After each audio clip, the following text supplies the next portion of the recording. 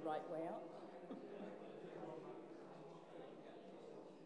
Did you come on the tube from... Nobody's masked at all. No, that's amazing. About 1 in 100 or something. Nothing's happening now.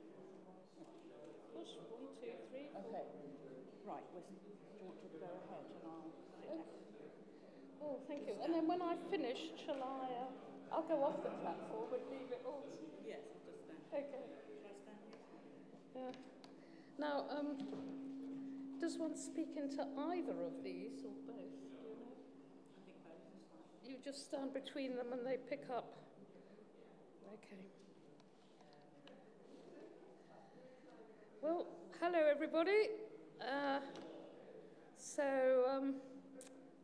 I'm here to welcome you to this rather magnificent setting and to our happy event, and to lead into tonight's proceedings, which will be conducted by the AIAS Chair, Sarah Pearce. The coming together of this year's Richard Barnett AIAS lecture and our Diamond Jubilee celebration is happy and wonderfully appropriate. We have a rather full programme, but we won't keep you sitting for too long, and the reception afterwards will perhaps offer lighter fare. 3 people are named as instrumental in the founding of the Society: Richard Barnett, Alec Lerner, and Leon Shalit, and in addition, Yigal Yadin's significant role is acknowledged. But of all these, Richard Barnett was in many ways the true founder. Through his vision, through his clear-sighted perseverance, through his instinct for the ways of British academic and public life, and simply through the amount that he did for the Society. He was the presiding genius of its evolution. It was surely Richard Barnett who made the AIAS a contender. His understanding made of AIAS a proper London learned society, following a traditional pattern with the highest academic standards, yet reaching out in a very tangible and, in fact, modern way to its audiences. AIAS was set up in London's heady Masada moment, as I've called it. Some of you may even have read the Strata editorial of 2021, where I spoke about this at greater length. Yigal Yadin brought his planned Masada expedition to the attention of Londoners. A little digging, so to speak, reveals a very close association between the two events, our founding and Masada, the putting together of the great Masada project. That moment represents the convergence of several things. Israeli archaeology had a huge buzz about it, not only in Israel, but abroad, not only for Jews, but for a wider world. The ideological role of biblical and Second Temple archaeology in the building of the new state may be analysed and discussed, but undoubtedly the furious rate of discovery and interpretation was stirring and extraordinary. There had been nothing like it since the remarkable days of the Palestine Exploration Fund's early expeditions, and the PF was founded in 1865 with Queen Victoria among the original subscribers. But the state of Israel was very young and resources scarce. Yadin's vision, as well as his magnetic personality, his good connections in London, and the strong support he received from keen Zionists, Jewish and non-Jewish, including David Astor of the Observer newspaper, who did so much to spread the word, led to success beyond expectation. Yadin's organization and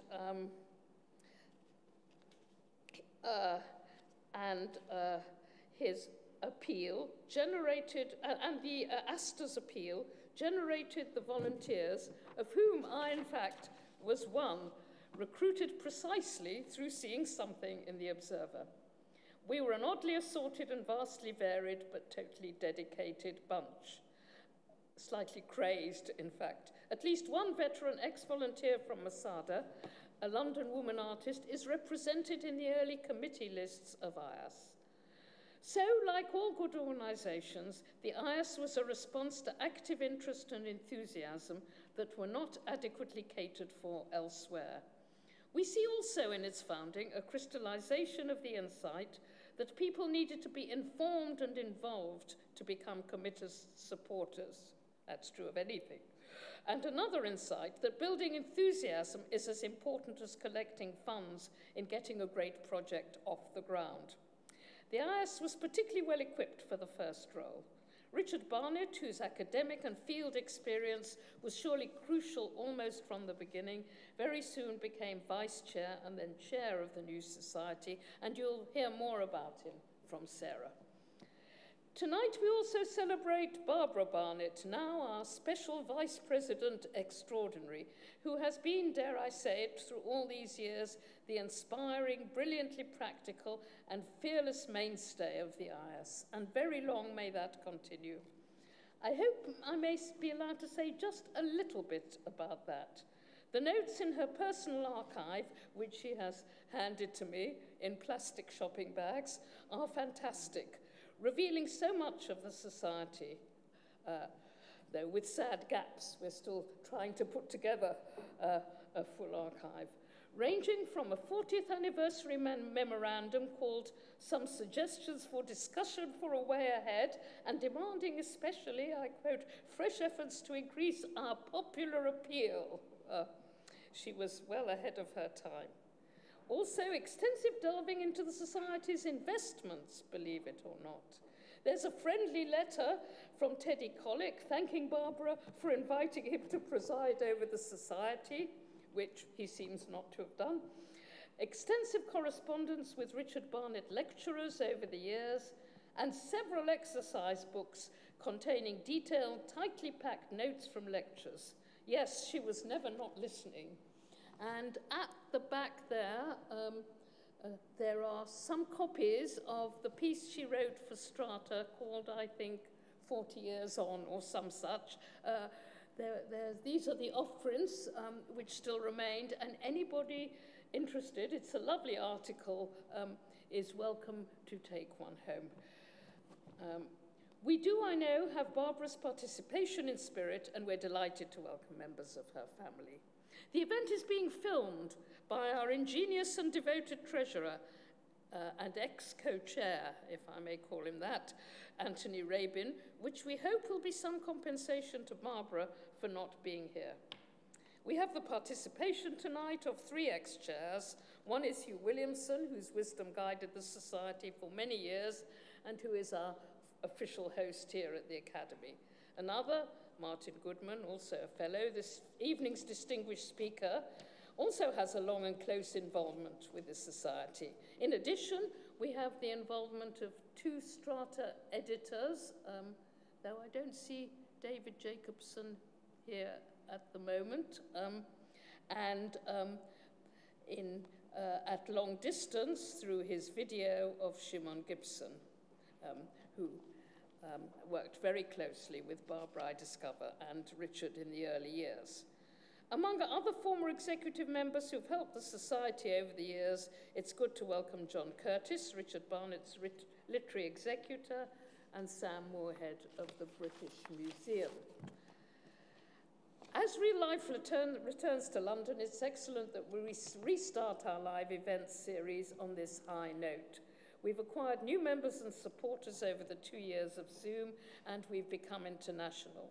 We hope our US and Israel members will enjoy the film that Anthony is making with our excellent IT people in due course. London's now brimful of activities, as we all know, and we've had notes of regret. The coincidence with the eve of Yom Ha'atzmaut, Israel's Independence Day, has also produced a clash of commitments for some. But for those to whom this is meaningful, I hope it will be a pleasant way of marking the evening, and I wish them a happy holiday. Last but not least, tonight marks the launch of our appeal with a new direction, or is it a return to early beginnings? Again, see Barbara's archive, in forging an association with specific archaeological excavations and supporting them to the best of our ability through our grants program for students, through expertise, and through a measure of direct assistance. We are hoping this will come to fruition rather soon. The video, which you'll be seeing, which has come from Shimon Gibson in the States, will show his exciting new project for a Galilean synagogue site, while the short talk from Rebecca Welton, lecturer at Exeter University, a veteran of the Mount Zion excavations, and I can safely say our youngest trustee, will speak about a dig to which we've sent students in the past and with which various of our officers have been personally involved. It only remains for me now to hand over to Sarah Pearce for her own words about the Society. She will then introduce the Richard Barnett Memorial Lecture and our speaker. We'll proceed to Shimon Gibson's video and hear from Rebecca. Anthony Rabin will wind up, and then, I think, with a vote of thanks, and then we will move to food and drink in the gallery. Do feel free before that to help yourselves to the water, which is in the other hall. You may feel you need it. I think the air conditioning's been put on now, and please enjoy the evening.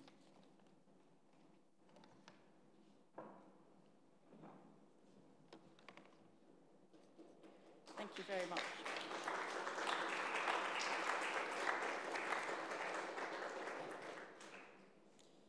Thank you very much indeed, Tessa.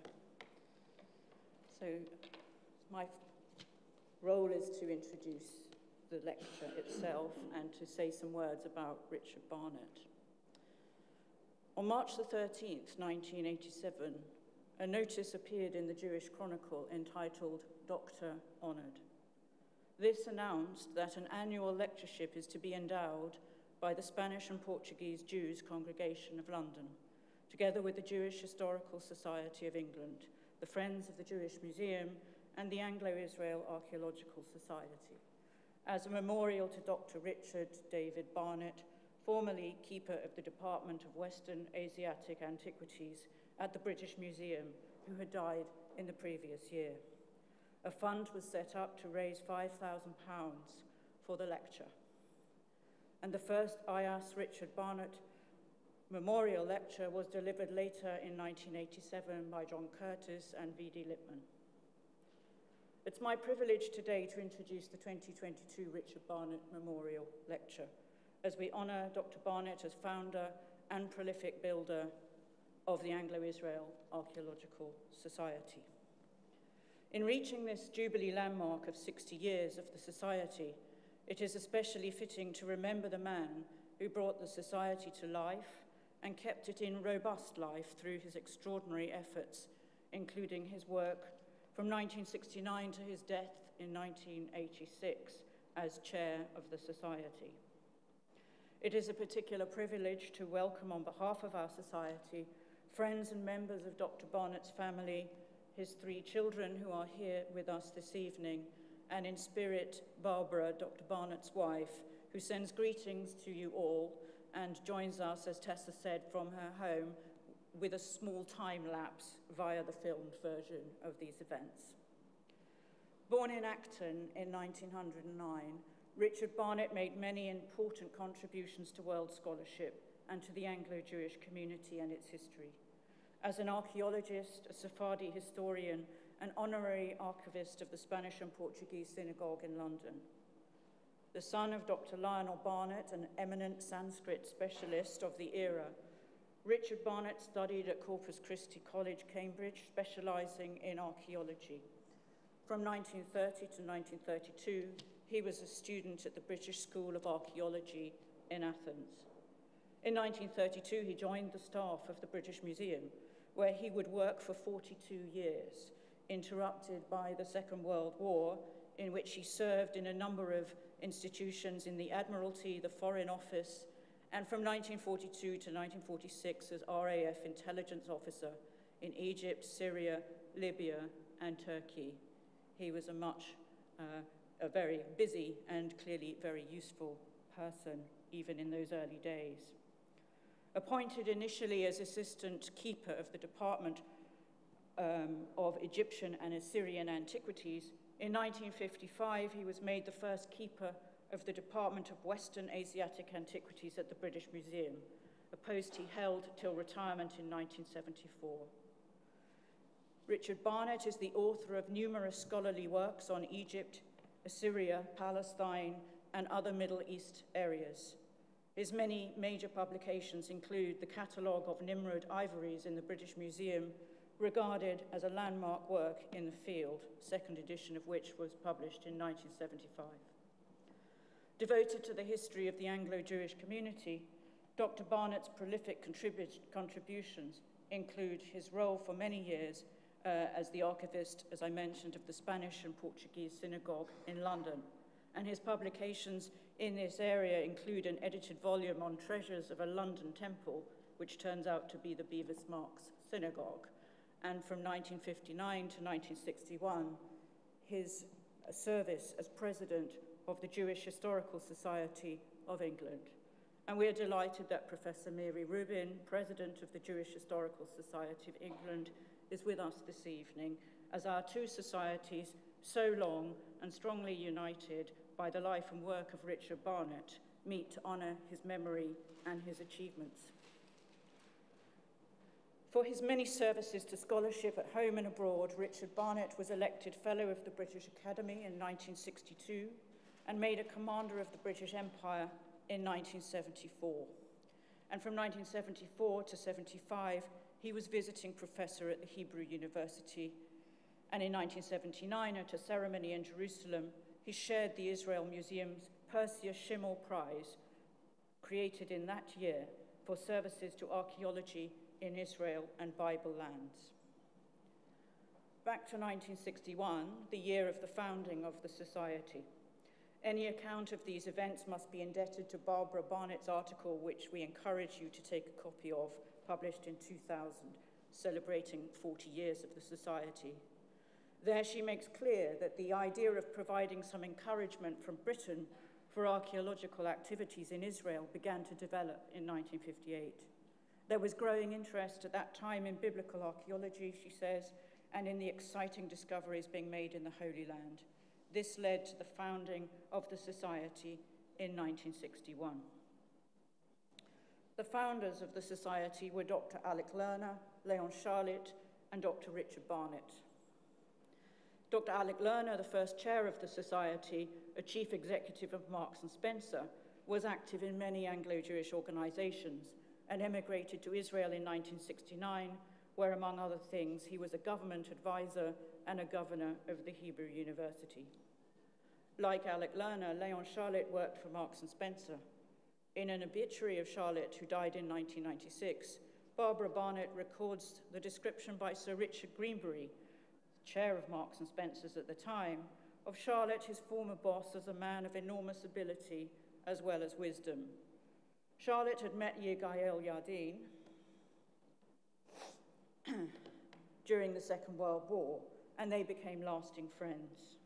While Yadin was on sabbatical in London, Charlotte became involved in the planning and funding of Yadin's archaeological expeditions, and according to Barbara, this produced in Leon an enthusiasm for archaeology, which he retained for the rest of his life.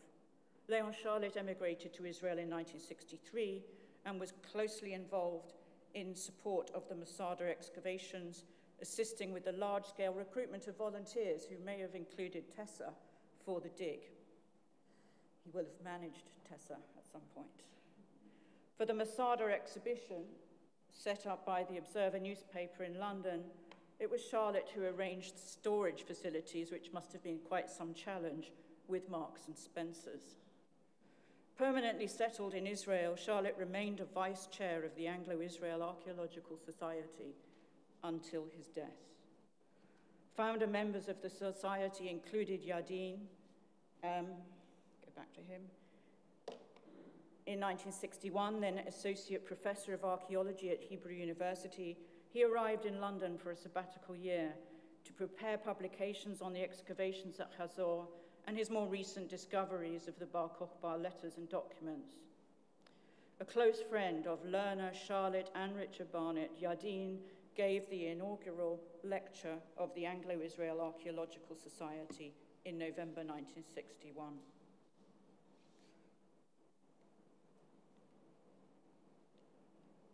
Probably can't read this, but I'll read it to you.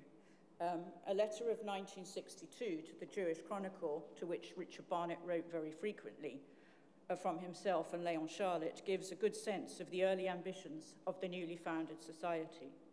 Sir, the attention of your readers is drawn to the existence of the Anglo-Israel Archaeological Society, the only one of its kind which follows the work of Israeli archaeologists and presents it to those interested here. This society, affiliated to the Friends of the Hebrew University, was founded last November under the presidency of the Right Honourable Lord Cohen, Privy Councillor, with a memorable lecture by Dr. Yardeen on his findings in the caves by the Dead Sea. Since then, other lectures of great interest have been given by specialists from Israel, and the Society has attracted many members. The support of many more is much needed and will be greatly welcomed. Times have not changed. In return, they will receive regular publications dealing with archaeology in the Holy Land. The first annual meeting of the Society is being held at 5:30 next Tuesday in the rooms of the Society of Antiquaries in Piccadilly. And he goes on to say that the funds of the Society are used to support archaeological work in Israel. It was Richard Barnett, above all, who would go on until his death to build AIAS into a learned society, distinguished by public lectures delivered by leading experts, academic publications including from 1981 an annual bulletin edited by Roberta Harris and Jeremy Schoenfield, the precursor of our journal Strata, and to raise funds for archaeologists and students working on archaeological projects in Israel. Richard Barnett's long-standing leadership and support for other organisations, including the Jewish Historical Society of England, the Palestine Exploration Fund, and the Hebrew University, created enduring alliances from which we benefit today. We salute his dedication, his leadership, his scholarship, and his passion for sharing the extraordinary discoveries of Israel's archaeology with the wider world. And so you'll be relieved to know that I am soon to stop speaking and pass over to our distinguished speaker, Martin Goodman. We are exceptionally fortunate to have Martin Goodman as our lecturer on this most important occasion in the life of the Society. Martin Goodman has a long and distinguished career within the University of Oxford. Appointed to teach Jewish history in 1986, he recently became Emeritus Professor of Jewish Studies at Oxford and Emeritus Fellow of Wolfson College. And he is also a former president of the Oxford Centre for Hebrew and Jewish Studies. Early recognition of his outstanding contributions to research came in 1996, only 10 years after the appointment, with his election as a Fellow of the British Academy. He is a long-standing member of the Executive Committee of the Anglo-Israel Archaeological Society, a former chair until 2014, and currently a vice president of our society. In the academic world, we often hear claims about people and work that are world-leading. But in Martin Goodman, we have a scholar who is absolutely the genuine article, someone who has transformed the study of Jews and Judaism, particularly, but not exclusively, in the Greco-Roman world.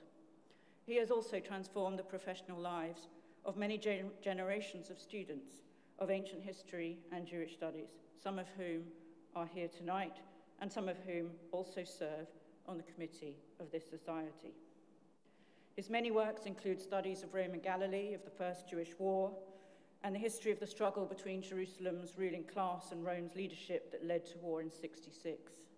His book, Rome and Jerusalem, published in 2008, was received to great critical acclaim, acknowledged as a landmark in the study of the history of the Jewish people under Roman rule. Looking beyond the ancient world, Martin led a major Leverhulme project fostering the work of a team of early career researchers on evidence for diversity and tolerance within Judaism in widely different contexts. And with Tessa Rajak, he led an AHRC project on the Jewish reception of Josephus from late antiquity to the modern world. His edited volume, The Oxford Handbook of Jewish Studies, published in 2002, was awarded the National Jewish Book Award for Scholarship. And in 2017, he published A History of Judaism, a global history of Jewish religion from the second millennium to the present. His is an extraordinary record of world-leading distinction for research and teaching, a scholar who has so successfully brought his subject, so often in the past relegated to the sidelines or out of sight completely, to the forefront of the study of the ancient world and public understanding of the history of Judaism. Martin Goodman is currently writing a biography of Herod the Great for Yale University Press, and we are greatly privileged to have Martin speak to us this evening on the subject of Herod the Great, King of Judea and King of the Jews. It is a wonderful subject. To quote Seth Schwartz, Herod is the best attested of all ancient Jews, of all Roman client kings, probably one of the best attested of all Romans. Josephus devoted more than 4 books of his histories to Herod's life and career. Herod's building projects are the stuff of archaeologists' dreams. It's my honor now to ask Martin to deliver the Richard Barnett Memorial Lecture.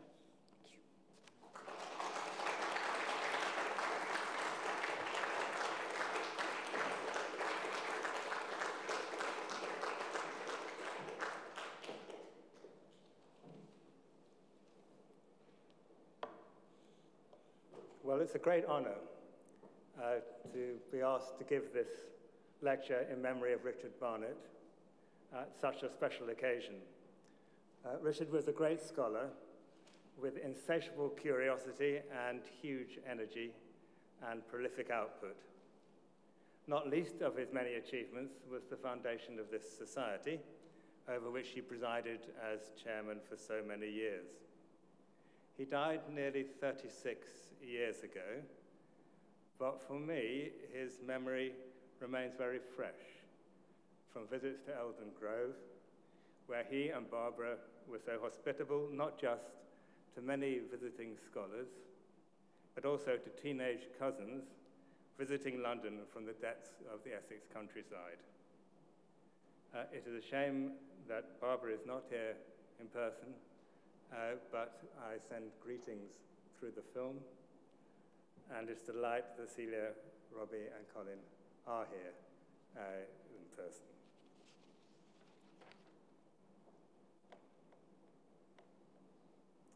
Herod is a king. You can see him sitting there on his throne. And my topic today comes out of the project which Sarah referred to write a biography of Herod as a Jewish life.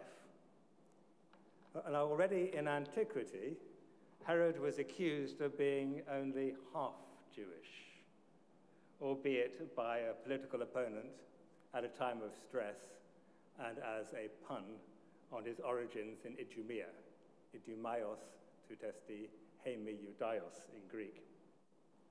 His father, though, was indeed Idumean, and the Idumeans from the area around Hebron had converted to Judaism only 2 generations earlier, and his mother was a Nabatean Arab. So the question, how Jewish was Herod? How Jewish was he as a king? Either in his own eyes or in the eyes of non-Jews, such as Romans, or in the eyes of other Jews, crops up again and again.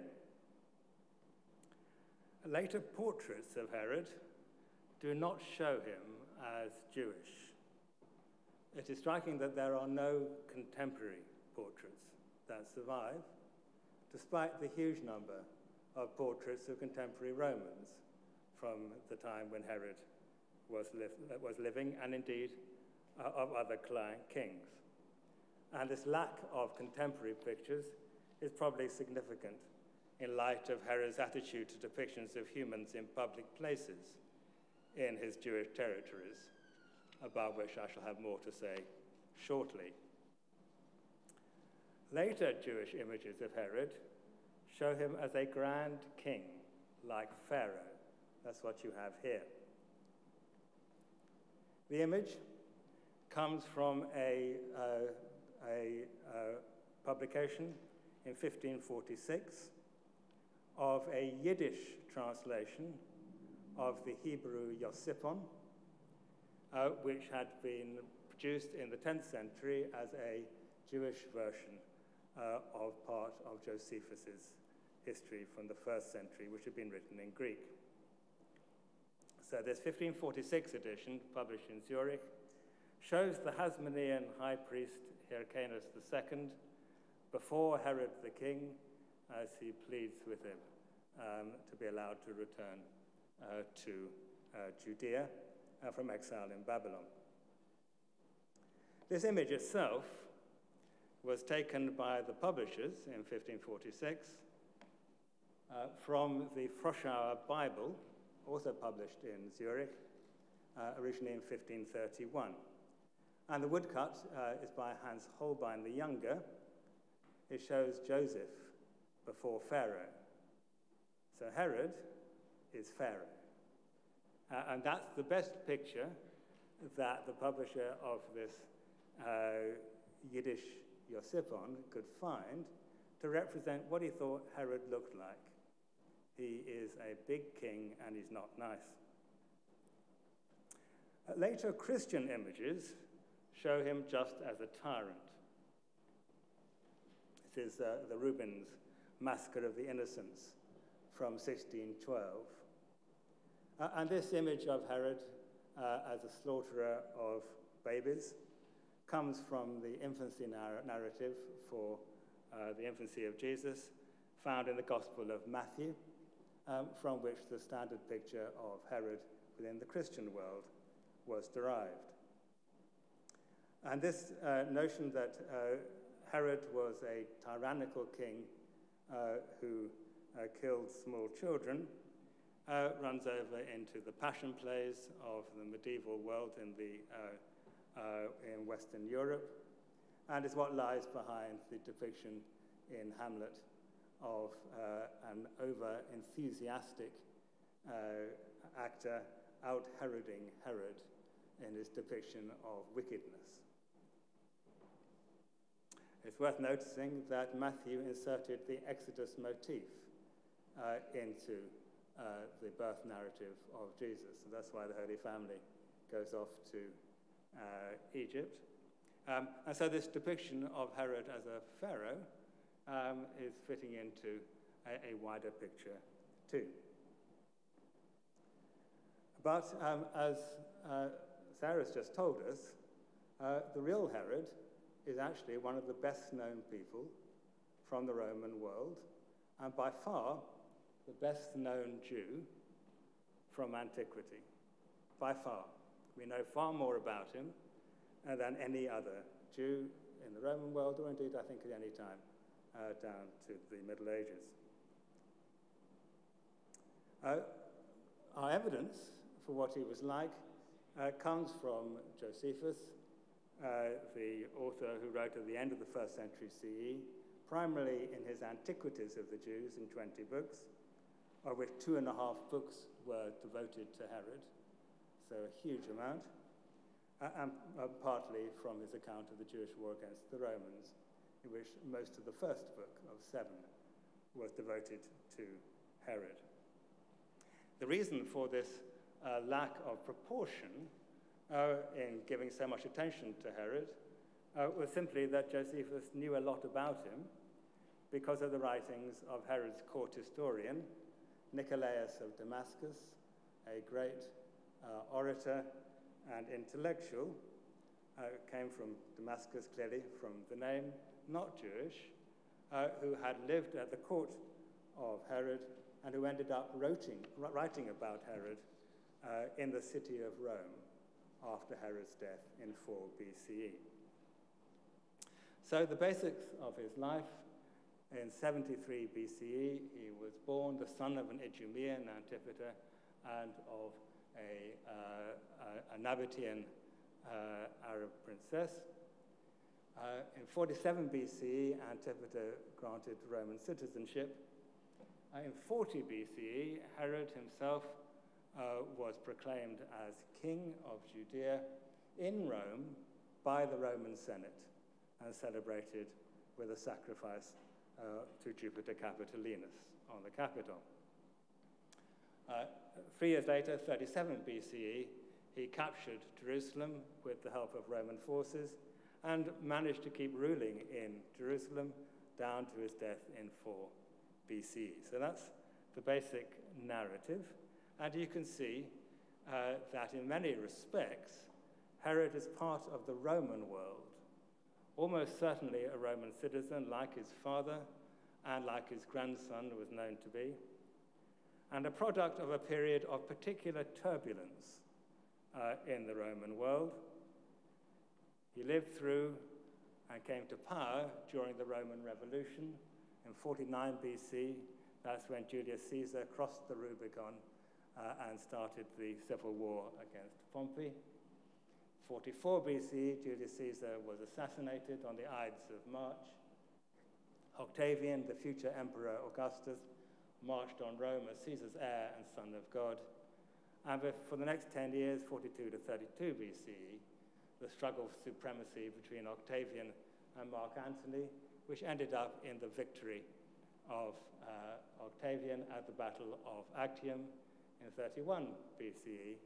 And by 27 BCE, Octavian had transformed himself as the Emperor Augustus in sole control of the Roman world. And in many respects, the career of Herod is based upon his relationship with this new emperor, Augustus. Octavian, future Augustus, had supported the appointment of Herod as king of Judea in the Senate in 40 BCE. He and Mark Antony had stood either side of Herod as he came down from the Senate house after he'd been proclaimed as king. In 31 BC, Herod had been on the wrong side, supporting Antony, and missed the Battle of Actium, fortunately for him. In 30 BCE, Octavian accepted Herod's promise to transfer support to him, as indeed Octavian accepted the promise of transfer of support from most of the client kings in the Eastern Roman Empire. In 27 BCE, Herod founded the city of Sebasti. Sebastos is the Greek version of Augustus, with a temple dedicated to Augustus, and in 22 BCE, founded the city of Caesarea with a temple to Roman Augustus, built another temple to Augustus in Panaeon in the north of Galilee, and began the rebuilding of the temple in Jerusalem. So this is the Roman life of Herod, ending up with the building of the temple in Jerusalem. So Herod's career was shaped by Augustus's new methods to ensure one-man rule after this period of intense civil war. Between 49 and 31 BCE, more troops were levied in the Mediterranean world to fight on behalf of individual Roman aristocrats seeking power for themselves than at any time until the Napoleonic Wars. So it was horrific. And it was all to do with striving for power. Once Augustus was in power, he looked to a client king like Herod as an individual Roman who would be supportive of his power. The territory granted to Herod in 40 BCE, with later additions by Augustus, included many non-Jews as well as many Jews. That's the map of his kingdom. So you got up in the north the Itureans, who were Arabs, and then the Samaritans, whose relationship with Judeans was always somewhat difficult. And most importantly, the Greek cities of the coast and of the Decapolis, so places like Gaza and Joppa and Ptolemais, current Akko, and then over to the east of the Jordan, places like Gadara and Gerasa, Jerash. The transformation of his kingdom by Herod was essentially Romanization. So as you can see on the map, new cities were named after Augustus: Sebasti in 27 BCE, Caesarea in 22. And the early integration of worship of Roman Augustus already in the 20s BCE, so very early in the imposition of the imperial cult. So here we have from Sebasti, the temple of Roman Augustus. and in Caesarea, where the great new harbour was built by Herod using new techniques imported from Italy in order to ensure that the concrete would set in the water around the harbour. And at the top of the hill, around, directly opposite the curve of the harbour, the great temple of Roma and Augustus, reconstructed here, which could be seen from way out to sea for those who were sailing into Herod's territory. The first thing they saw up on the hill above Caesarea as they came into the new harbour was the temple of Roman Augustus. So that's his Roman side. What about his Jewish side? Well, the clearest evidence that Herod wished to be seen by his Jewish subjects as a Jewish king is his rebuilding of the Jerusalem temple. There it is. Right, a bit of it. But even just a bit of it that we now see with the excavations down on the southern, around the southern platform, is enough to show us what an extraordinary achievement this rebuilding of the temple in Jerusalem was. The great platform that was built by Herod is still there under the Mosque of Omar. And in many ways, the reconstruction of the center part of Jerusalem was the product of Herod's building. Now, according to later Jewish traditions, Herod was bad, but his temple was good. So Bavli Sukkah, he was not seen the temple in its full construction, has never seen a glorious building in his life. Which temple? I suppose it could have been Solomon's. Abaya, or maybe Hista said, the references to the building of Herod. So people remembered Herod had done it, even though they didn't think much of Herod himself, or indeed, in the rabbinic tradition, say much about Herod himself. So he's pretty well absent from most of the rabbinic stories, until we come down to the Yosipon version of Josephus in the 10th century. What Herod intended to do, according to Josephus, who got his information from Nicolaus, was evidently to build himself a memorial. So in the 18th year of his reign, Herod undertook an extraordinary work, the reconstructing of the temple of God at his own expense. Big question is where he got his money from. Enlarging its precincts and raising it to a more imposing height. For he believed that the accomplishment of this task would be the most notable of all the things achieved by him, as indeed it was, and would be great enough to ensure his eternal remembrance, as indeed it has, because we're talking about him now. And I don't suppose we would be if he just built the temple of Caesar and Augustus in Caesarea. But this Jerusalem temple is also part of Romanization. Josephus put into the mouth of Herod the speech that he made to the Jews to reassure them that he wasn't going to take down the existing temple as he rebuilt it. And as part of that speech, Herod is said to have said that by the will of God I'm now ruler, and there continues to be a long period of peace and an abundance of wealth and great revenues. And what is of most importance, the Romans, who are, so to speak, the masters of the world, are my loyal friends. So I'm going to try to remedy the oversight caused by earlier times, that's the Hasmoneans, and by this act of piety, make full return to God for the gift of this kingdom. How did he indicate that this great new temple, which you saw from the timeline, came just after he'd done the temple of Roman Augustus in Sevasti, Caesarea, and Paneon, up by the source of the Jordan? How did he indicate that it was part of the worship of the Roman emperor also? The answer seems to have lain in the imposition of an image of an eagle above the great gate of the temple. So, again, this is from Josephus, who got it from Nicolaus. Herod set about doing certain things that were contrary to the law. For the king had erected over the great gate of the temple as a votive offering and at great cost a great golden eagle, although the law forbids those who live in accordance with it to do such things.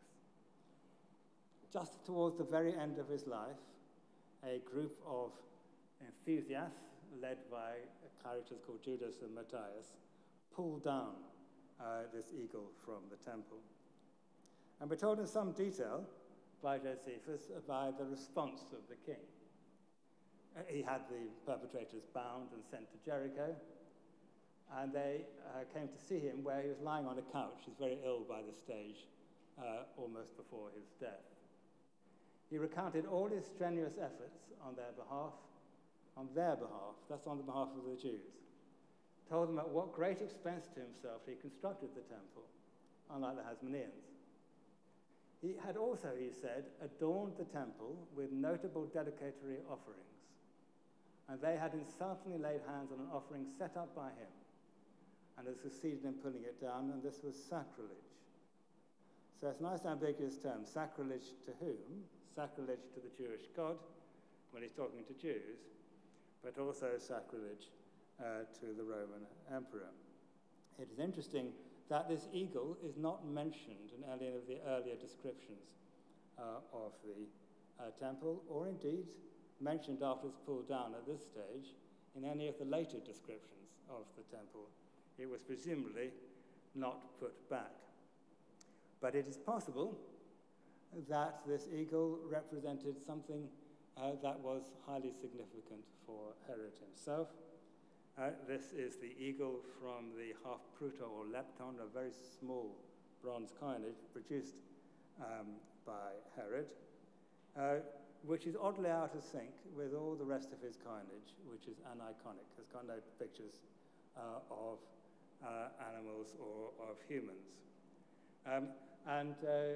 Though we don't know quite what he meant by this eagle, and there are plenty of possibilities what he might have done, it is striking that the eagle was beginning to be used by Augustus as part of the arrangements for the point at which he would be recognized as a god by the Roman Senate.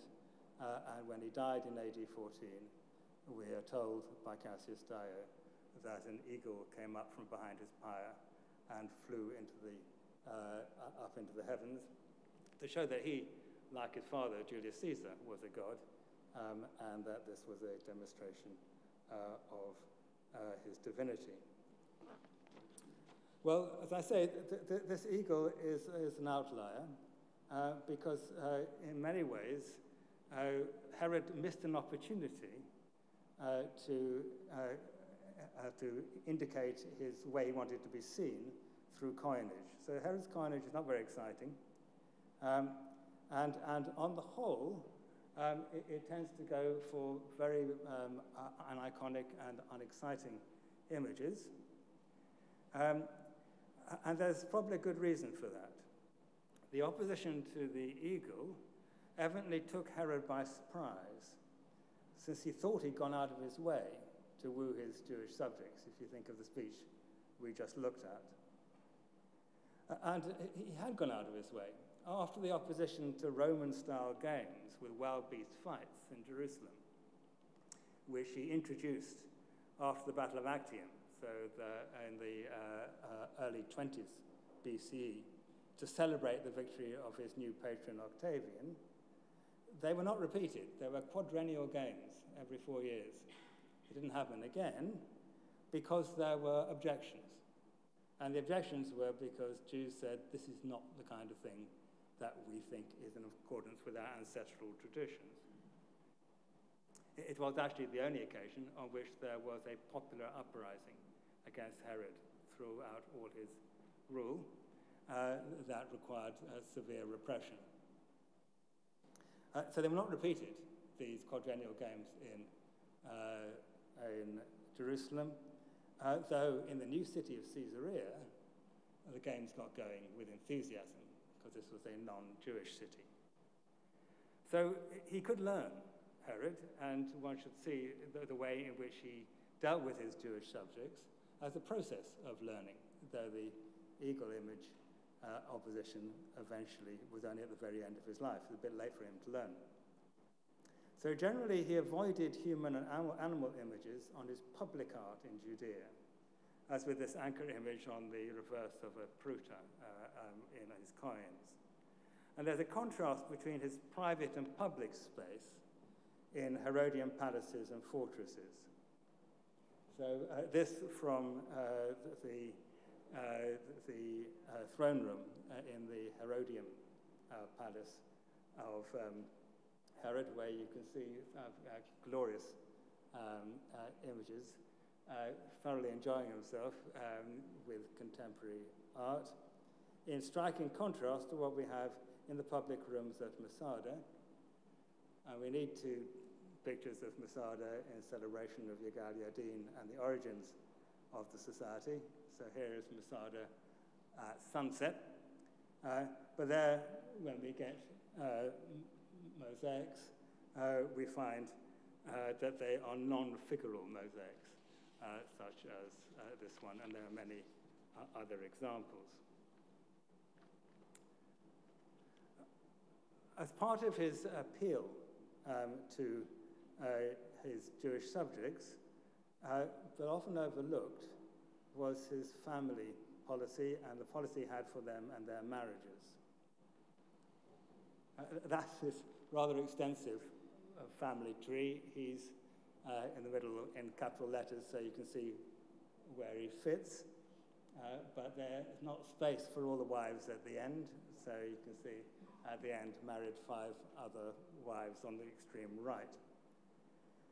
And much of Herod's later reputation was based on his treatment of the Hasmonean Mariamne I, who was the second of his wives, who he married in order to get the prestige of the previous regime, the Hasmoneans, attached to him. And that's the reason why so much of his reputation is based on his treatment of her, is because it was her sons, Alexander and Aristobulus, who he put to death in 7 BCE after extensive trials in the city of Rome. And that's one reason why it's so well attested, because they were very public, these trials. And then finally, the son of his first wife, Antipater, who he put to death in 4 BCE, all of which led to the purported comment from Augustus, as reported in the 4th century by Macrobius in the Saturnalia, when Augustus heard that among the Jews under the age of 2 years, whom in Syria Herodes, the king of the Jews, had ordered to put to death with the king's own son, he exclaimed, "I'd rather be Herod's pig than his son." All of which, of course, assumes that Herod was keeping food laws and not eating pigs. Also, it works better as a pun in Greek. We have it in Latin, but it must have been in Greek originally, since a pig in Greek is a hus and a son is a huios. So it's quite a good pun in Greek, and pretty useless in Latin. So this is all very public, what happened to these sons. And later traditions focused on the hopeless passion of Herod for the Hasmonean Mariamne, which led him eventually to put her to death. This is from John William Waterhouse, 1887, Mariamne on her way to execution, following which Herod is said to have gone into a deep depression because he did not wish to put her to death, though the possibility that she was indeed conniving against him was extremely strong, given that she had every right to expect power in her own right, as her grandmother, Alexandra Janea, Shlom Sion, had done. But more interesting, I think, for the way that Herod portrayed himself to his Jewish subjects was what he did with the other wives, not Mariamne, to whom he was so devoted. When she died, he started marrying with enthusiasm. In 7 BCE, there were 9 wives married to King Herod. And we're told why by Josephus. He had many wives, as Jewish custom traditionally allowed polygamy, and the king was happy to follow it. That's what we're told, but it's curious, because other Jews don't seem to have followed it, including other members of Herod's family didn't follow it. They didn't have lots of wives at the same time. What it did do was to demonstrate to his Jewish subjects that he wasn't just being an ordinary Roman. There's something very striking about this multiple marriages. It turns out to be extremely useful, because by the time he killed off 3 of his sons as heirs, he had a series of remaining sons from his remaining wives, and from 2 of those wives, he ended up, in the end, with 3 heirs who were indeed appointed by the Roman state to take over his kingdom after him in 4 BCE. So these are real wives, meaning that the offspring, these are not just concubines, because their offspring are recognized by Herod as potential heirs to power, and indeed so they turned out to be. And then finally, Herod as king of the Jews.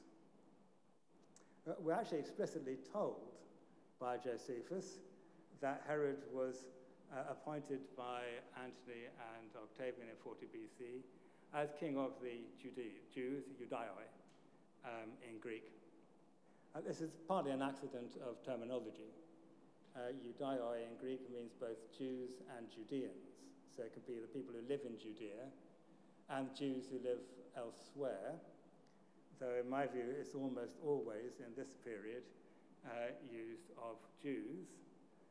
We never get the term used of non-Jews who happen to be living in Judea as ruled over by Herod. Well, these Jews by Herod's time were spread over much of the Roman world and east into Babylonia and the Parthian Empire.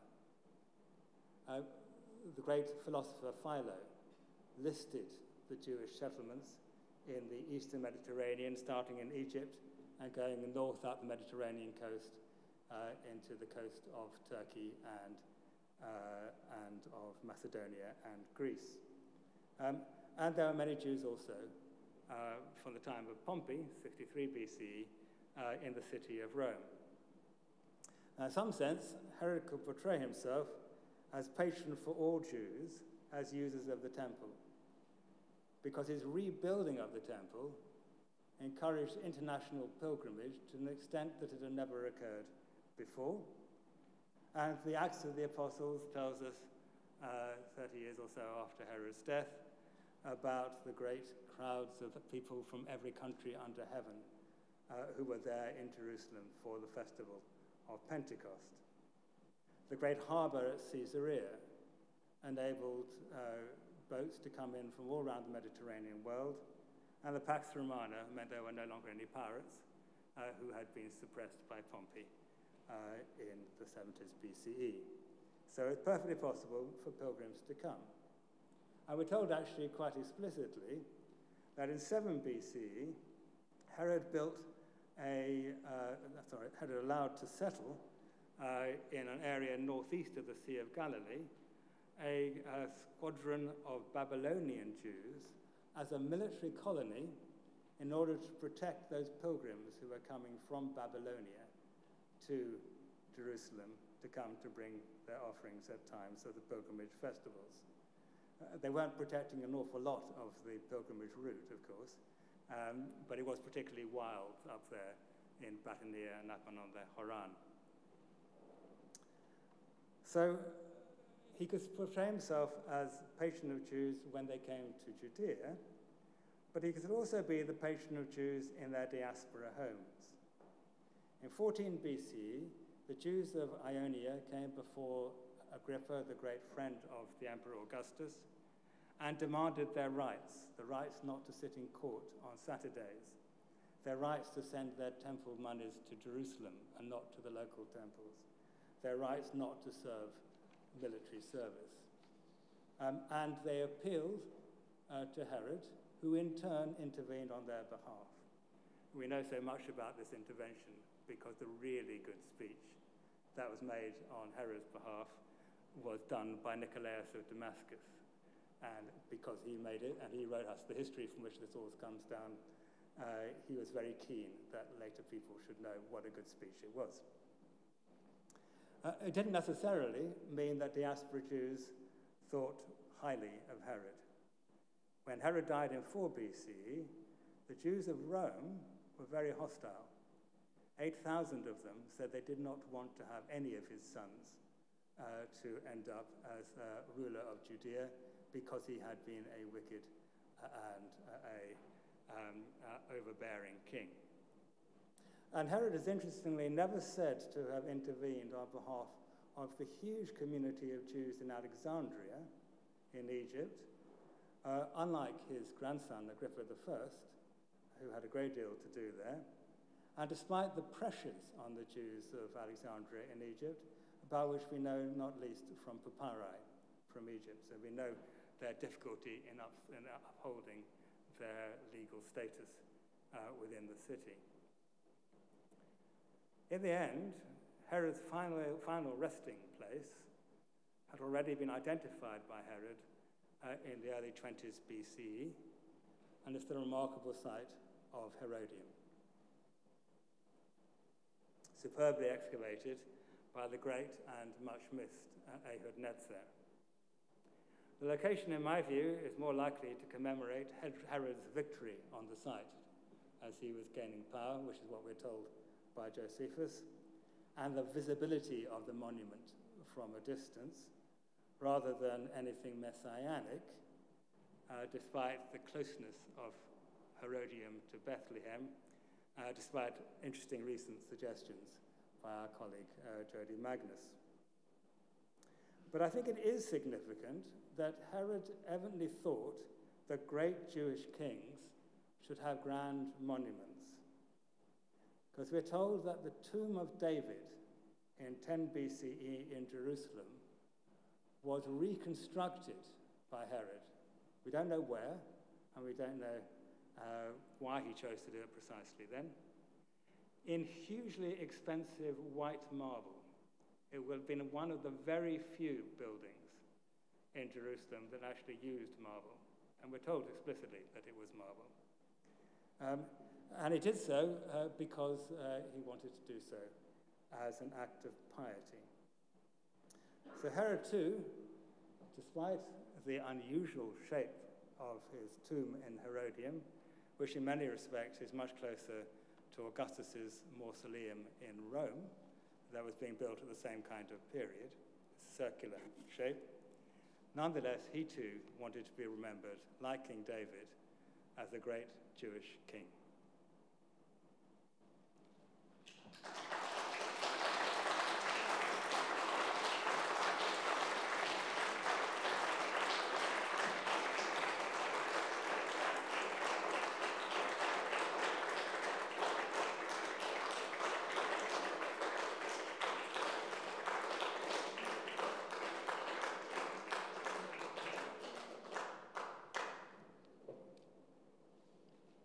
Good evening. My name's Anthony Rabin. I'm Anglo-Israel's Honorary Treasurer. Before saying a few words about our Diamond Jubilee appeal, it's my great pleasure to thank Martin on behalf of us all for such a fascinating lecture. Martin has so masterfully shown us that, perhaps not surprisingly, Herod was a very complex individual whose key to survival was, Janus-like, looking 2 ways at once. Indeed, who knows, to coin a phrase, whether Herod always favoured his pigs over his sons. Because we don't have our usual question and answer session this evening, with Martin's permission, I invite you to email our administrator, Sheila Ford, with any questions you might have otherwise have asked Martin. Martin will respond via Sheila, and the dialogue will appear on the website as an addendum to the video of Martin's lecture. Martin, again, many thanks for a wonderful lecture.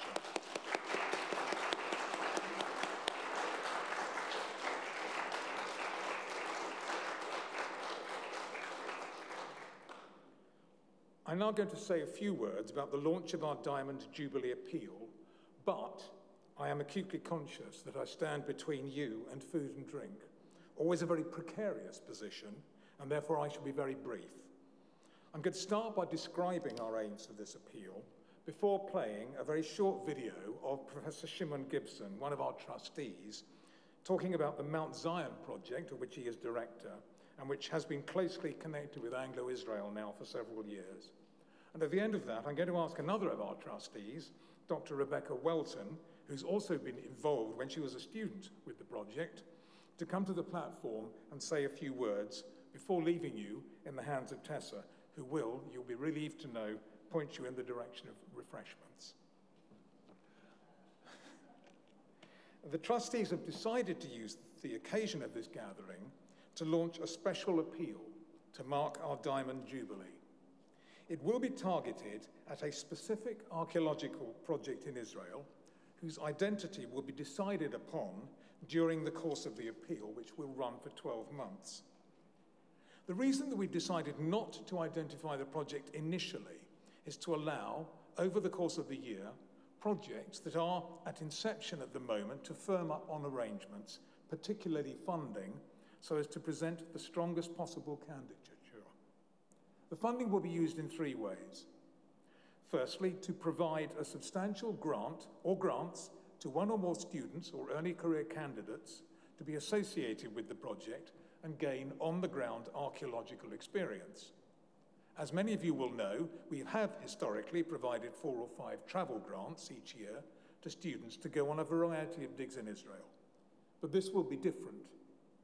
Firstly, the bursary or bursaries will cover not only travel, but also all living expenses in Israel. Additionally, it will be focused on one project rather than 4 or 5. Secondly, we'll be funding a teaching component to the digs so as to assist the project director and staff with structured learning for all the volunteers on the dig. And lastly, we'll be looking for ways to assist the project budget in funding travel from time to time for a range of specialists who may benefit the project with their expert knowledge. Our chair and committee are busy structuring a campaign to run during the appeal, and we've developed a separate page on our website which will update you as to progress, along with giving you stills and videos of the projects we've helped in the past. We've also, you'll be pleased to know, have developed a web link for donations, which we've not had up until now.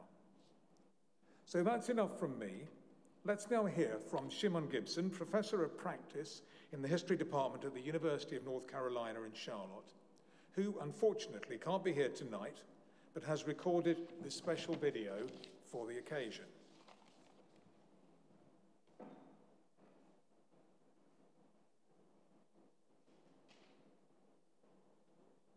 Ladies and gentlemen, this is truly a momentous occasion to be with you this evening at the British Academy, albeit via Zoom all the way from North Carolina in the States. It is wonderful to be able to celebrate with you the Anglo-Israel Archaeological Society's Diamond Jubilee. I have been a committee member of this amazing society since the early 1980s when it was chaired by Richard Barnett. I'm very grateful to the current chair and committee of the society for inviting me tonight to address you very briefly on the subject of the archaeological excavations we are conducting at Mount Zion in Jerusalem, for which the society has lent us their constant support over the years in getting students and staff out to Jerusalem. We also had the late Dr. Nick Slope working with us as a staff member on the Mount Zion dig. As many of you know, he was the Society's honorary secretary for many years. He will be missed by us all. I'm now going to show you a selection of slides showing finds from a number of the archaeological periods that have been uncovered in the Mount Zion dig.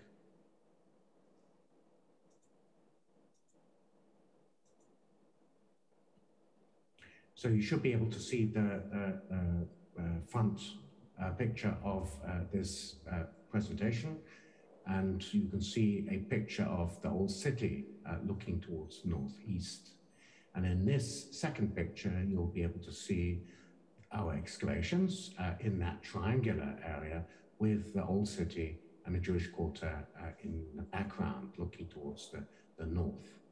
And in this third picture, Nick Slope, who worked with us, he's seen here investigating one of the lower water systems and the cover of his memoirs. Last season, we got down to an ashy layer dating from Nebuchadnezzar's destruction of Jerusalem in 586 BCE. You'll remember that the Babylonians managed to destroy the city and the Jewish temple, and many of its inhabitants were carried away into captivity. To find this layer was very exciting. Burnt ashes and iron and bronze arrowheads from the battle. Also, an amazingly well-preserved silver and gold earring, which was left behind by one of the Israelites fleeing for her life. In the next season, in the summer of 2023, we plan to excavate much more of this layer from the Babylonian destruction.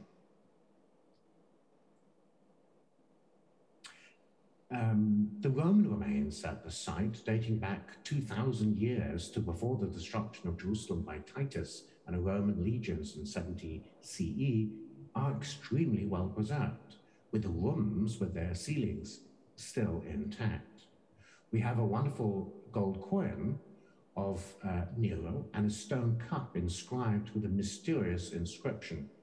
Work on decipherment is currently underway. There's much more Roman material to uncover at the site, and we intend to do so in the next season. Another discovery was an expanse of paving belonging to an ancient street dating from the Byzantine period. And clearly it served as an extension of the major column street Cardo Maximus seen in the Madaba mosaic map of the city. The exact date of this street is still uncertain. It might have been established at the time of the construction of the main church of Hagia Sion on the summit of the hill at the end of the 4th century. Alternatively, it may have been built by Justinian in the mid-6th century. You can see him here on the left. At the time, the Cardo Maximus Street was being extended to the Nair Church. We cannot be certain, but by lifting up the paving stones to see what the latest coins are found sealed beneath them, we might be able to furnish an exact construction date. This is what we intend to do next season. There's much more that I could tell you about the Mount Zion excavations, but I would like to move on to tell you about a new 5-year project we intend to undertake from 2024. It will be at the site of a Jewish village from the Roman period in the lower eastern Galilee. The site is known as Chovat Amudim, and it has a basilica, synagogue, and other very well-preserved buildings and houses. We intend this project to be educational, to train US and UK students in archaeological methods. The overall purpose of this project, however, is to examine the changing material culture of Jewish Galilean society from the 1st to 4th centuries CE. You can see this amazing carving of lions with the remains of an ancient building behind that has not been excavated. This is, as you know from the program, the official launch of the Society's Jubilee appeal. The generosity of all those present is greatly appreciated, and it is for good cause, to further our knowledge of the ancient past of the land of Israel. Think about contributing. Even a small donation will be highly appreciated, and it will give you a stake in uncovering the past. As you know, the Society has been very successful in getting feet on the ground, so to speak. That is, getting British students to go out to Israel, to participate in archaeological work, and for graduate students to help with their research and field work. One success story has been Dr. Rebecca Welton, who started out as a volunteer on the Mount Zion excavations with grants from the Anglo-Israel Archaeological Society, eventually becoming an area supervisor, and today she is a core staff member of the Mount Zion expedition. Rebecca teaches at the University of Exeter and does service as a committee member of this society. So thank you very much to all of you and enjoy the continuation of your evening. Take care.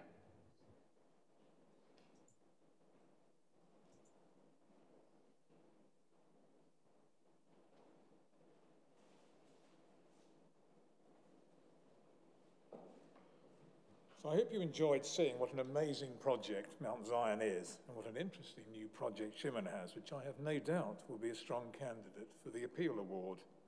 But without further ado, let's now hear from Rebecca Welkin about her experiences at Mount Zion. Rebecca, can you come to the stage?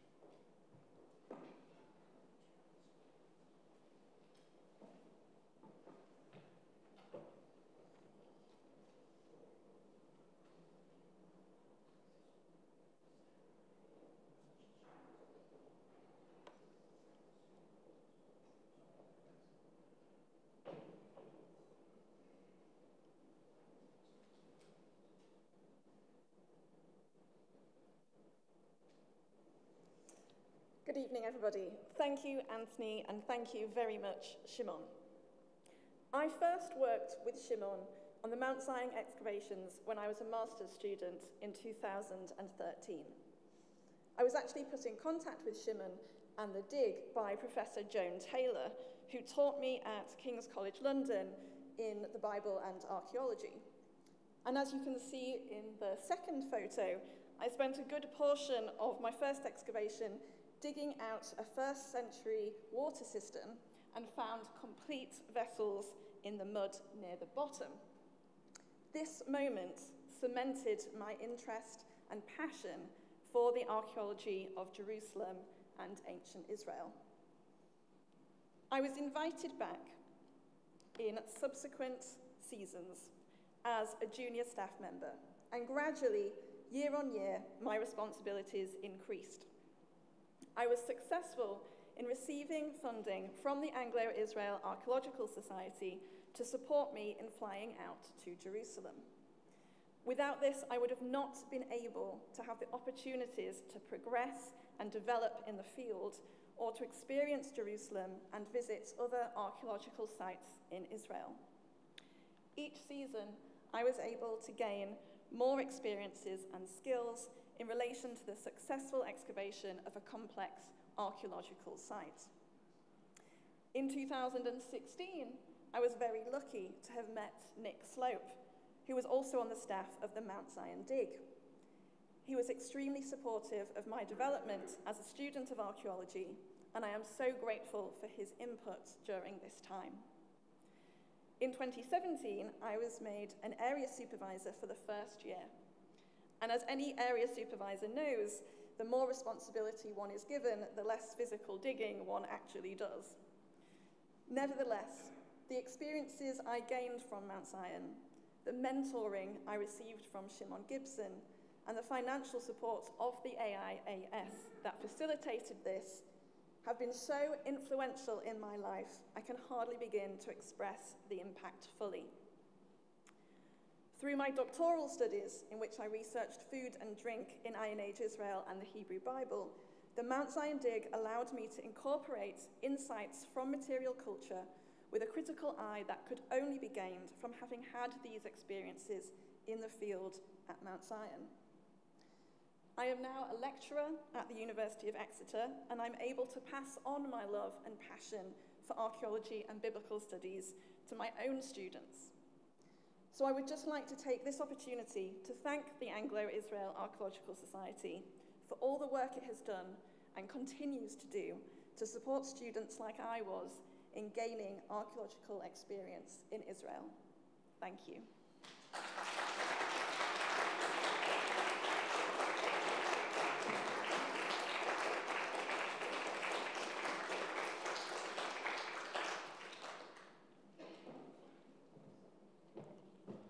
Rebecca, thank you very much indeed. A very powerful story, I think. So Shimon and Rebecca have done all the hard work. It merely remains for me to say, please support this appeal generously. Our website is worth a visit, and you'll find ways to support the project there. Alternatively, do contact our administrator, Sheila Ford, whose email you all have, if you'd like to contribute. This is not the last that you'll be hearing from me on this exciting venture. And now, over to Tessa.